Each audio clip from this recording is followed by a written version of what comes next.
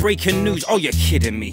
More sexual harassment cases going down in history. Racism, bullying, start provoking misery. Another scandal literally involving Philip Green. Recently, Philip Green's been making women scream, acting indecently frequently, but won't admit to these. From being known for and seen as a nuisance to allegations of women saying intrusive. Since 2014 there's been a partnership between Philip and Beyonce. They both own half of it, 50% of Ivy Park was his. Now Beyonce brought him out as soon as activists asked for this. Is this just something that he would just do? Well, I'm sure Beyonce's crew gave him an offer he couldn't refuse. Ladies, here's some advice that you should know today. Next time you get approached, just say, go away.